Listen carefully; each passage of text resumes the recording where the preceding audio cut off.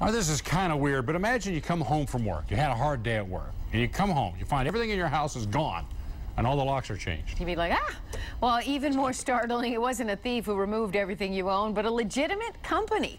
7 Action News investigator Heather Catallo found out this is happening around the country.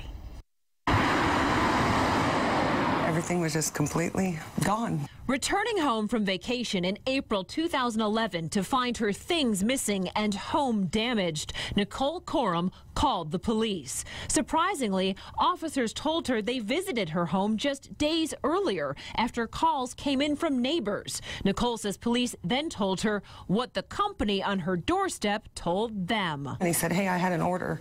I work for Safeguard, deal with them. Safeguard Properties cleans out foreclosed homes for major banks. Baffled because she had a current lease and had paid on time, Nicole says she called the company hoping to correct the mix-up. She said, well, it's all out in the dump.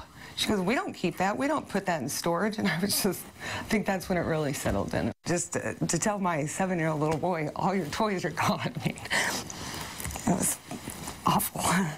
Attorney Tony Stein represents 3 separate families who have all had their homes cleaned out by Safeguard Properties. He says by mistake. We've seen this happen in 2010, 2011, 2012. This behavior continues to repeat itself.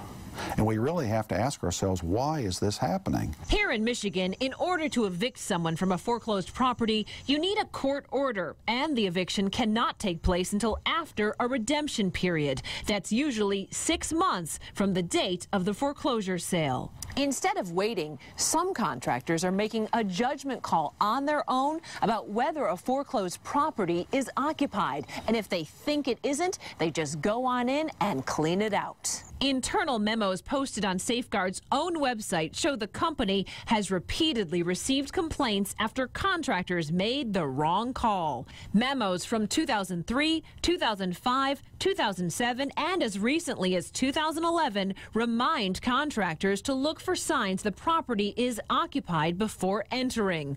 One memo from 2005 even states the company will have to make costly settlements because, quote, the simple fact that unauthorized entry into an occupied property makes Safeguard's position difficult to defend.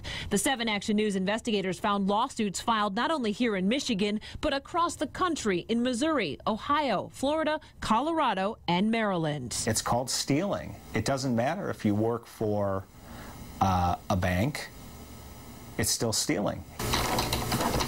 Southfield attorney Adam Taub won a settlement against Safeguard Properties for one of his clients in Redford after the client came home one day to find the locks changed. Not only were his belongings tossed onto the curb, his flat-screen TV, washer, dryer, and garbage disposal were gone. Taub says the more homes Safeguard's contractors consider abandoned, the more money they make. It does happen, and it happens quite a bit, and there's an incentive for the people that are making money on the ground to see everything as being an abandoned house.